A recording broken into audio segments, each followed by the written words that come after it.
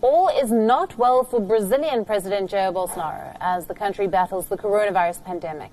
The Brazilian president has now found himself in the middle of a political scandal.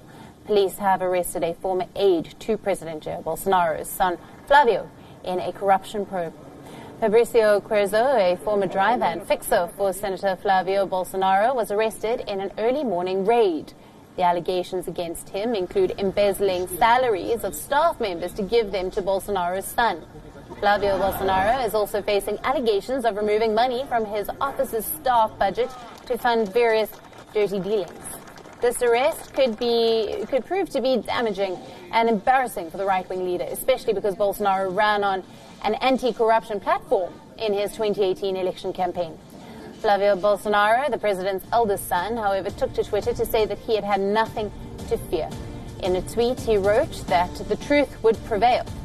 Brazilian President Jair Bolsonaro also spoke out against the arrest of his son's former aide, calling it a spectacle.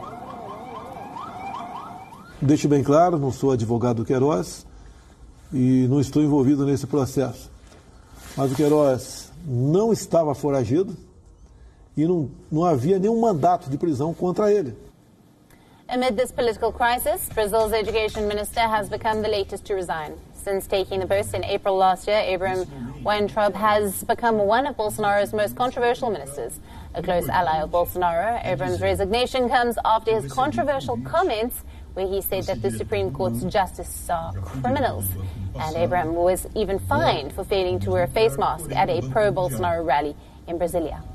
Brazil's political scandal and the exit of one of Bolsonaro's closest ministers comes as the country is reeling under the pandemic. Brazil's coronavirus cases are nearing the 1 million mark. The country's death toll also witnessed a major surge with more than 47,000 deaths recorded so far.